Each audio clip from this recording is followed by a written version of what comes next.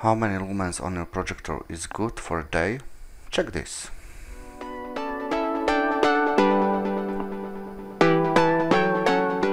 Hello everyone, welcome on Projector Tips. Today I've got a small compare video how many lumens you need for your projector to watch your projector on the daytime. And this projector you just see now is a Projector Acer XD 1150D. It's got a 1800 lumens, and you can see the picture is not so bright. You can still see the picture on the day, absolutely full daylight, and it's absolutely visible, but it's not perfect. There's missing contrast and everything. On the middle layer, like little bit darkness, start darkness, sunshine go down, picture is much better. You can see the difference, it's huge. And now you can see the picture on the dark room, which no lights at all, not really lights at all. There is a light from my monitor, but the picture is brilliant, full contrast, full color, everything is alright.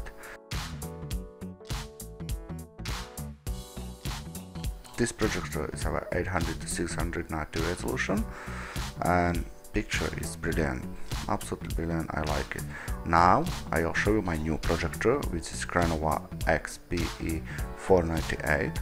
It's got a 3200 lumens and a huge difference between two projectors. You can see on the dark is it's huge. You can also see the difference with the lights on. I don't have a signal switching on now on the new projector, but you can see the blue screen, it's more visible than the top one, and definitely it's alright. It's using now in the daylights, and it's not bad. And look at the compare between the old and new projector, 3000 lumens versus 1800 lumens on the dark. It's amazing. The contrast and brightness and everything is there, which is my old projector missing. Also the picture is much bigger on the short distance. There is about 1 meter different different throwing distance from this projector. I'm using on my living room the new projector, and I've got about 110 inch screen. New review for this projector will become soon. Hopefully this video will help you a little bit, and don't forget to click like and subscribe for more video like this, and maybe some different as well.